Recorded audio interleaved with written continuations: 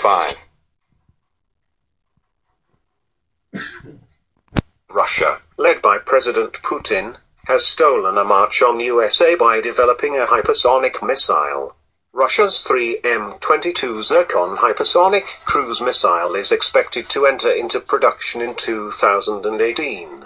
The new weapon, which is capable of speeds of around Mach 6, is currently in testing. The term hypersonic technically refers to speeds faster than 5 times the speed of sound. Let us now go into the details. Number 4.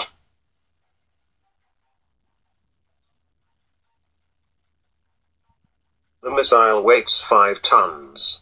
It is equipped with a scramjet engine type, which compresses air before it enters the combustion chamber.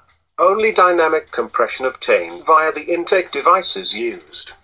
The acceleration is carried out via a reactive solid booster, with a scramjet used as the main engine. The scramjet is an innovation on the ramjet, in which the combustion chamber is specially designed to operate with supersonic airflow. Ramjet engine powers the Indo-Russian BrahMos supersonic cruise missile that can travel at speeds of 2.8 to 3 Mach. Scramjet is simply an acronym for supersonic combustion ramjet. Number 3.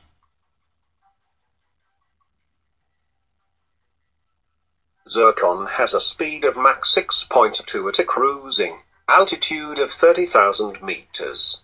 So it is much faster than a bullet fired from a sniper rifle, actually twice the speed of a sniper's bullet. Twice the speed of a sniper's bullet, man. The kinetic energy alone will rip a ship apart like a tin can. The range is around 400 kilometers. Some sources say it could be up to 1,000 kilometers.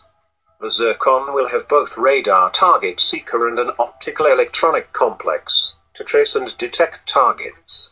The missile could be equipped with a high explosive warhead or even a tactical nuclear warhead. Number 2. Can't be intercepted. Admiral Nikimov, the nuclear-powered Kirov class Project 1000. Project 1144.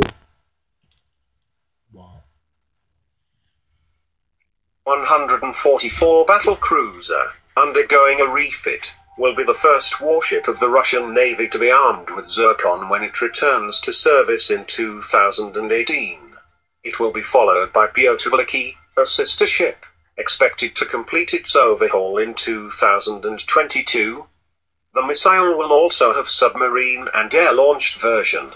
Submarine-launched version could be used with Russia's existing fleet of conventional and nuclear submarines like the Project 855M Yasen class, and the upcoming Husky class submarines. Air-launched version could be carried by the Tupolev Tu-160M2 Blackjack, and the developmental Tupolev Pak-DA stealth bomber.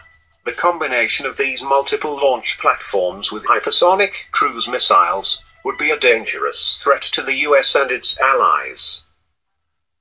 Number 1.